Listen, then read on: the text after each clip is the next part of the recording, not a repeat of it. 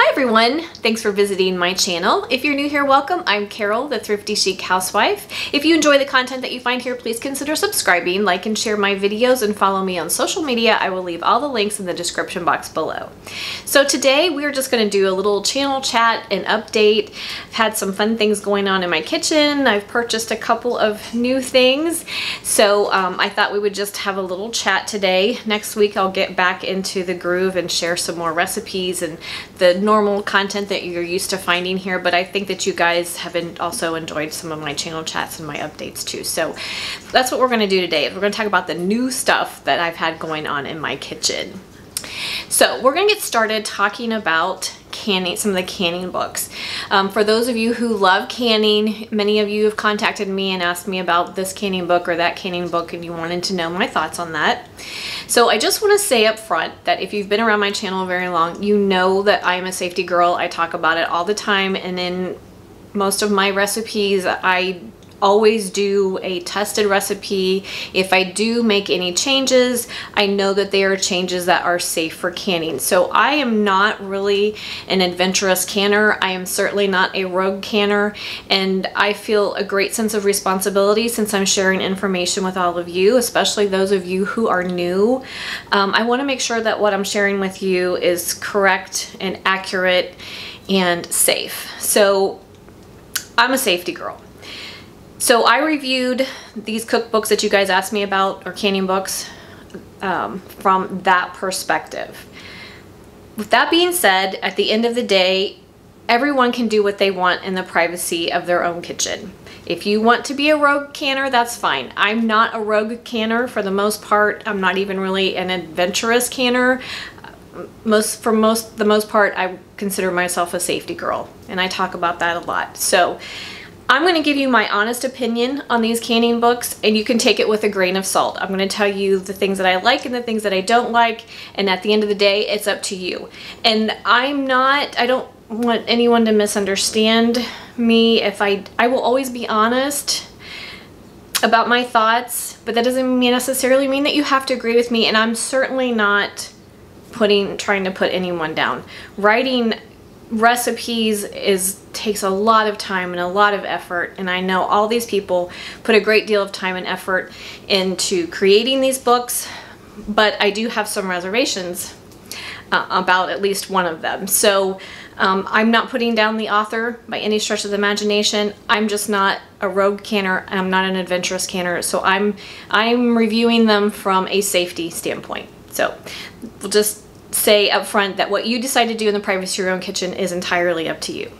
So let's start with this one. This is the one that gave me the most pause. This is called The Complete Guide to Pressure Canning. It is by Diane Devereaux, the canning diva, and I've seen many of her recipes posted on the internet. I'm not a fan of this book. I think she takes a lot of liberties. One of the things that she does is she uses clear gel in many of the recipes that are in here. For those of you who are maybe new or not familiar with clear gel is a modified cornstarch that has been approved for water bath canning. There are no tested recipes. It hasn't been researched for pressure canning, and she uses it a lot in pressure canning. So that gives me pause about the recipes in this book. So even though clear gel has been approved for water bath or steam canning, I don't think that gives us the liberty to just start applying it to any and every recipe that we decide to use it in. So I'm not a fan of it from that perspective.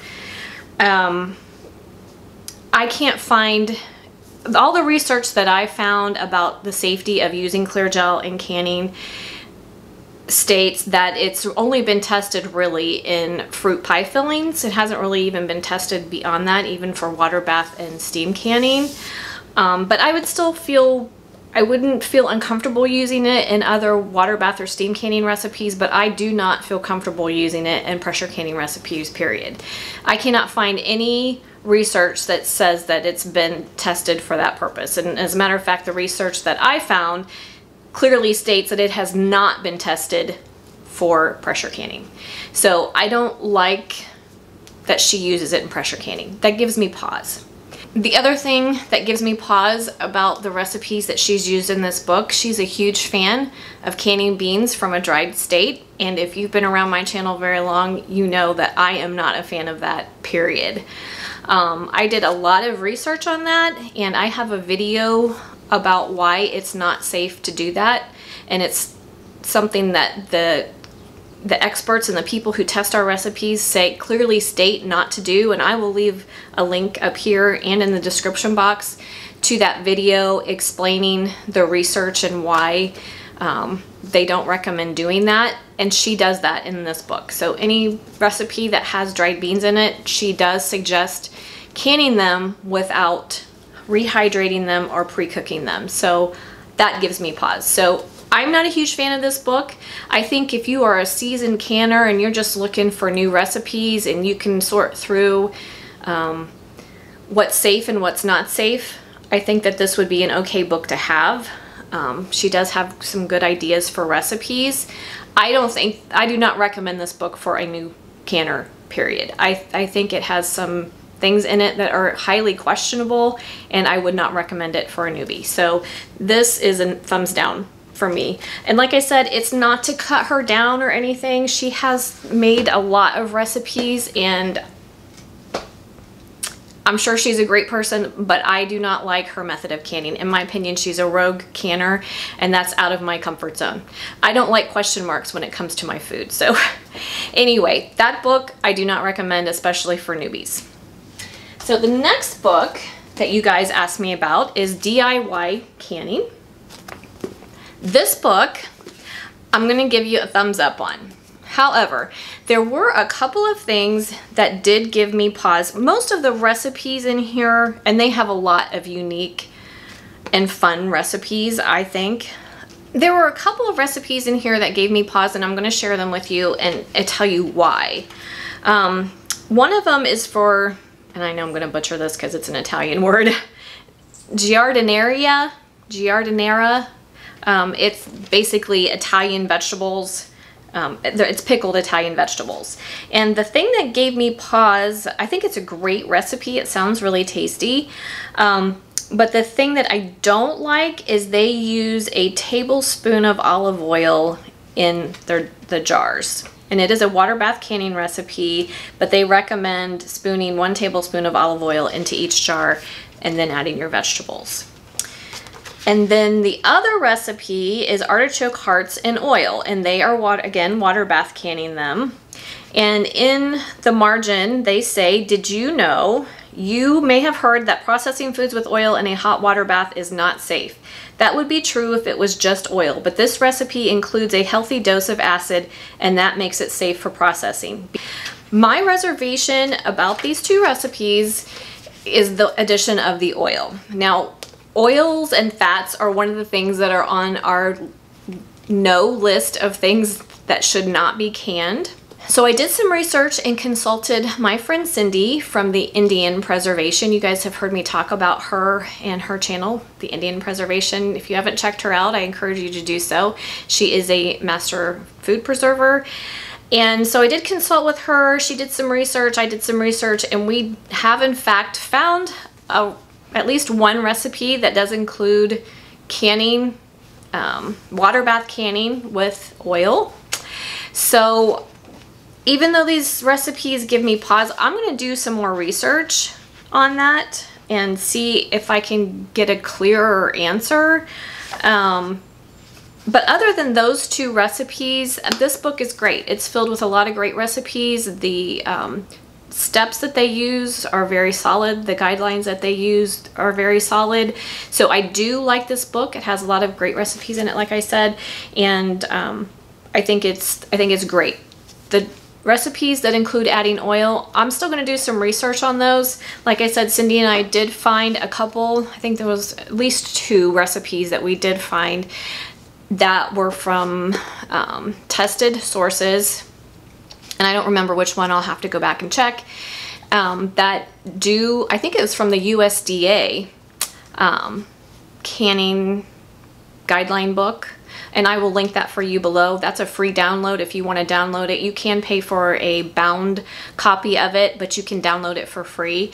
But I believe that that's where we found the recipes. But I will check on that to be sure. And I will do some more research. But those are the only 2 recipes that I found that were questionable, and that had to do with the oil.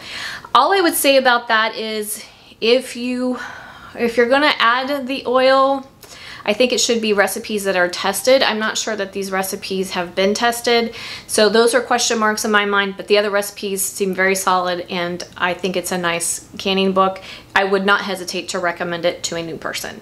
Okay, and then the next book, this is called the Homestead Canning Cookbook. Now this one you guys did not ask me about, but the author of this one is Georgia Varosa, and she is the lady who wrote the Amish Canning Cookbook.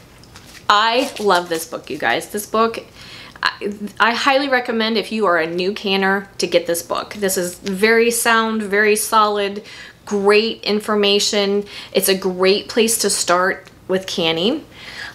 So that's why I saw that she came out with another book, and I had to get it to take a look at it. She is a certified master food preserver, so everything she has in here is tested, trusted. There's no question marks whatsoever. The only thing I would say about this book is it's pretty much a repeat of this one. So if you have the Amish Canning Cookbook, you don't necessarily need this one. Most of the recipes are the same. She has thrown in a few new ones, but the majority of it is the same as the Amish Canning Cookbook. So it's up to you. If you don't have the Amish Canning Cookbook, I would get this one instead because she has a few more recipes. It's not a lot, but there are a few. But it's in this one, the Amish Canning Cookbook doesn't have any pictures or anything. It's very basic, straightforward, but I love that it is spiral bound. This one, I wish it was spiral bound because I love that about the Amish Canning Cookbook, but she has fantastic pictures in this one. So it's a little upscale from the first book that she did, from the Amish Canning Cookbook. She gives you lots and lots and lots of information. It's such a great place to start. If you're new, you will just learn so much from this book or from this one. So like I said, if you don't have this one, highly, highly, highly recommend this one. If you do have this one and you just want an updated copy, mine's pretty worn, this is great. Couple new recipes, few new recipes in it, plus all the ones from this one. So highly recommend the Homestead Canning Cookbook. Anything by Georgia Varosa is going to be amazing. So so those are my canning books. Then I have a couple of more that I bought just for fun, just for me. This book is called Fermented Vegetables, and this was recommended by my friend Cindy. I was asking her about sauerkraut.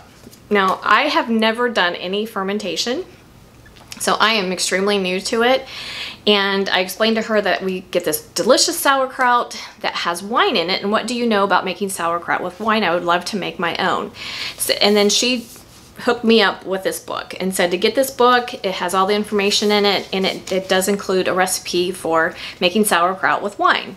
So I ordered the book and have gone through it, and it just has so many amazing recipes in it. So you guys, we are going to be doing more than canning. We are going to be doing some fermenting, and I'm so excited because, like I said, this is totally new to me. I've not done any fermenting at all, so this book I'm very, very excited about learning new things and adding some new things to my channel. So speaking of sauerkraut, I have mine started, and this is going to be sauerkraut with white wine.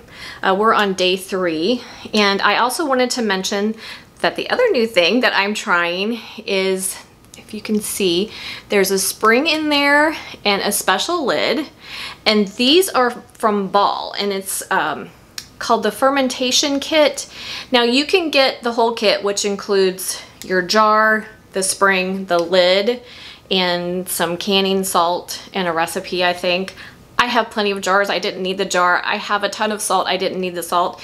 So I just bought the lids. And if you buy just the lids, there's 2 in a package. You get 2 lids, you get 2 springs. So that is what I purchased to make my sauerkraut. And I think the spring is an absolutely fabulous idea. The lid is also special. It's supposed to let in just the right amount of air, or I don't know. It's supposed to be made specifically for the fermentation process. I'm sorry, I don't know how all of it works yet. I'm still learning, but there's something special about the lid that allows fermentation to happen the way that it's supposed to. Typically, if you don't have this, typically they recommend that you use something to weight down whatever you're fermenting. In this case, it's cabbage. They recommend that you just use a smaller jar that's got water in it to weight down the cabbage so that it stays underneath your brine. But with the spring, you don't have to do that. So this was a fabulous idea by Ball, I think.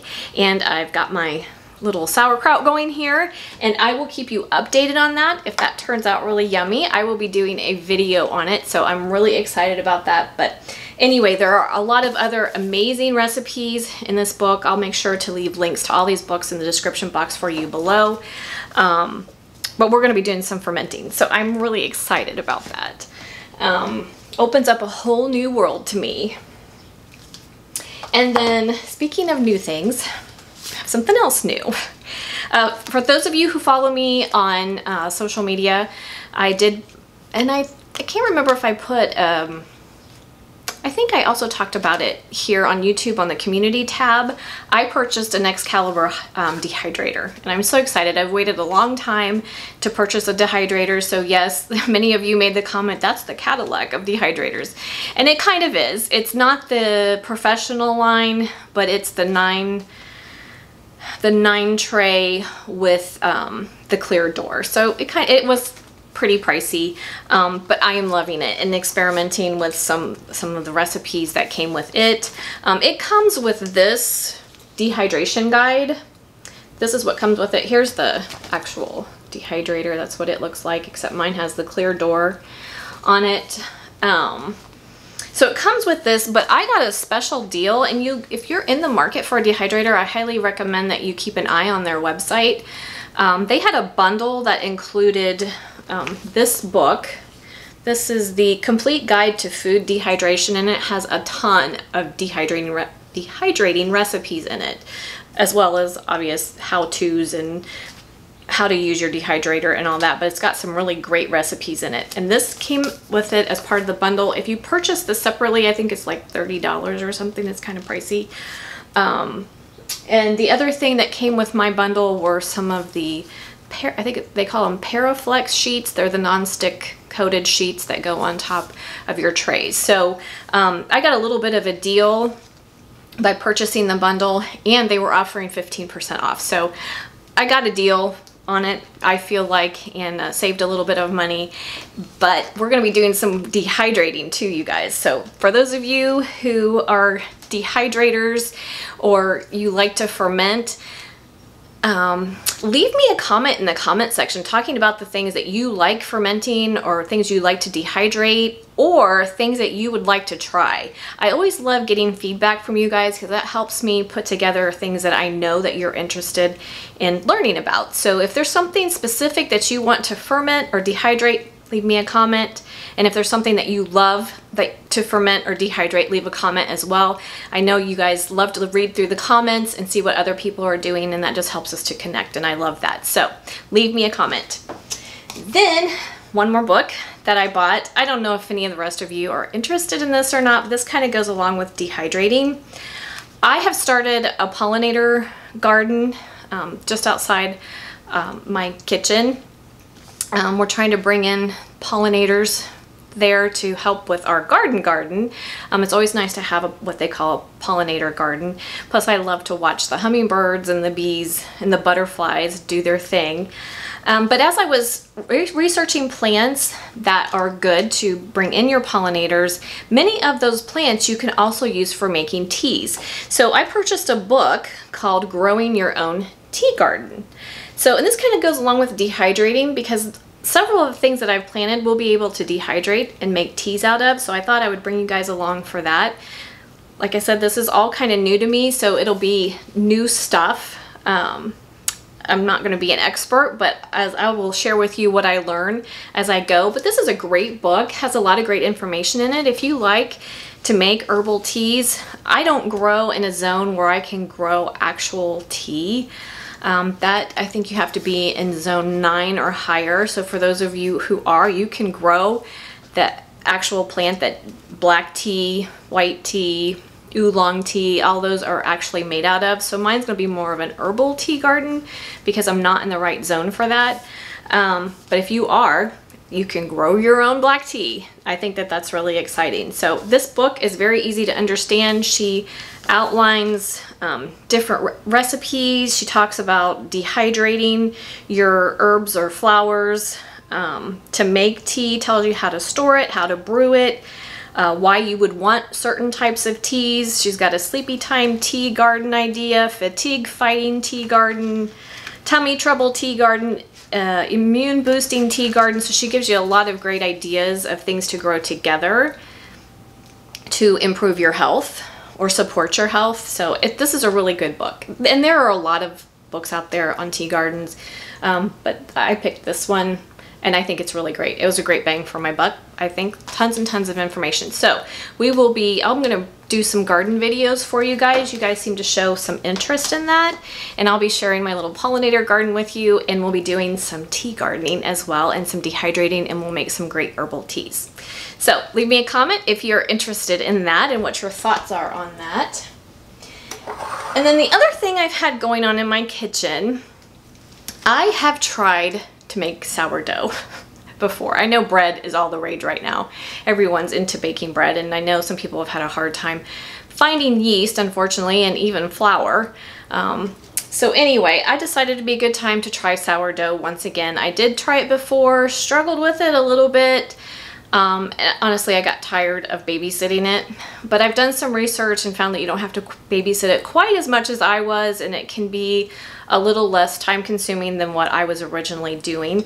So I started another starter, and this time I used a whole wheat flour. My friend Cindy said when you do a starter, the higher protein content of your flour, the easier it is to make a starter.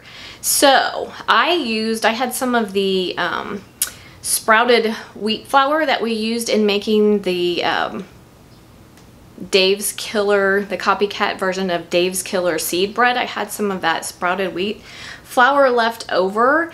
So I used that in my starter, and look you guys, this is day 3. Look at all those bubbles. It's going crazy. So for those of you who have struggled with making sourdough starter, I highly recommend using a whole grain flour of some sort to start it, because that has certainly made a huge difference for me. The first time I tried it, I just used all-purpose flour, and eventually it did start to do its thing, but it took forever, and it was just, I don't know, I didn't enjoy the process. So anyway, this time I used a different flour to start my starter, and boy, isn't there a big difference. So if you're struggling with your starter, I highly recommend looking into using a whole grain flour to get it going, because it certainly has made a difference for me. And I'll keep you updated on how my starter is going, and we'll be making some sourdough items too. So I'm excited about that. And yeah, I guess that's all of my new stuff that's been going on. I know kind of late putting out a video this week, but I've been kind of playing with my dehydrator and reading these books and sorting through some things and making sourdough starter. So I've had some other things going on. But last but not least, remember these guys, the pickled escabeche. Well, you guys wanted to know what it was like after it had set, and it's been a couple weeks since I made this, so I thought we would try it on camera and see how it tastes. Have it in the beautiful flute jars. These jars are by Ball. They're just so pretty. I love that, but it's been a couple weeks. You can tell we still have a lot of beautiful color to the carrots and the jalapeno peppers. So we're going to open it up here and give it a taste. Always check your seal. For those of you who are new, you should be able to pick your jar up by the seal, and the seal should stay. So let's pop it open. Hear that? All right. Let's see how spicy it is. I used quite a few jalapenos, but like I shared with one person who was asking me about the heat level, jalapenos can vary greatly in how hot they are. Most jalapenos are pretty hot, but I have come across some that are not. So the best thing that I can tell you for this recipe is to actually taste one of the jalapenos you're using to see what the heat level on it is. Mine were not very spicy, and they were kind of big. So what I have found is the bigger the jalapeno, usually the less spicy it is. That's just been my experience from ones we've grown and ones I've purchased at the grocery store. The bigger they are, they tend to have less heat. But that's been my experience, and that's why I used so many of them in this recipe. So let's see how we are on crispiness. The carrots still have a lot of nice firm texture to them. Oh wow, that is really good. Flavor explosion. And it's not too spicy.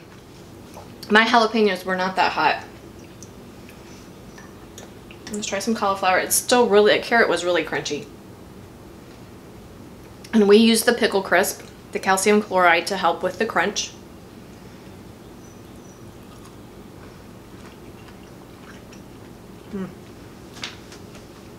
The cauliflower is a little bit softer than the carrots, but it still has really nice crunch to it. Great, great flavor. And those are just going to get better as they sit. I'm going to see if I can find an onion.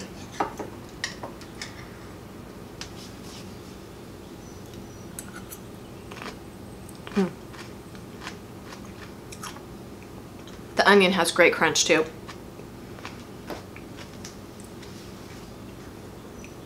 All right, I'm going to regret this, I'm sure. But I'm going to try a jalapeno. I'm not big on super hot food. I like a little bit of heat, but I like to be able to hold on to my taste buds. I don't like anything that burns my taste buds off. But like I said, these were not all that spicy. So I'm going to bite the bullet and try it.